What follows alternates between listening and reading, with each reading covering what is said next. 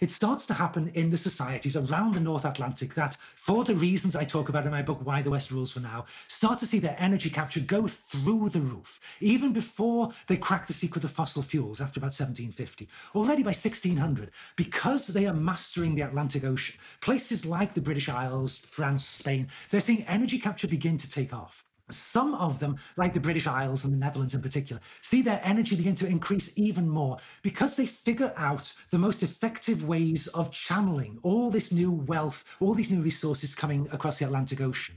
And when the Industrial Revolution does happen, it's in the countries that have come to dominate the Atlantic economy, especially Britain, especially England, and channel those resources. They've got all these things they could do if they can just find the way to get the resources going, and fossil fuel driven industrial manufacturing, and then governments that open up paths within society for fossil fuel manufacturers and their funders.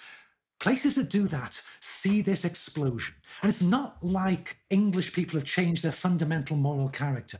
It's just that they start seeing, oh, we're doing really well compared to all these benighted Europeans. Why are we doing really well? It's not like the energy flows change who you are or somehow make you a different moral being. It's just that they start rewarding different kinds of behavior. And so we certainly, by the end of the 19th century, you've still got people who say women should not vote. You've still got people who say slavery should be legal. But you're starting to look like a crackpot if you say these things.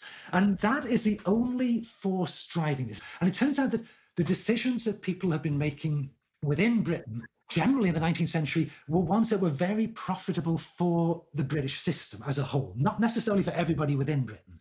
But they were looking at the world, recognizing the way geography was taking them, the options open to them, and capitalizing on these. And so I say this is why it all happened. This is the key thing to remember. I'm not saying, oh, energy flows determine what kind of society you have. Absolutely not.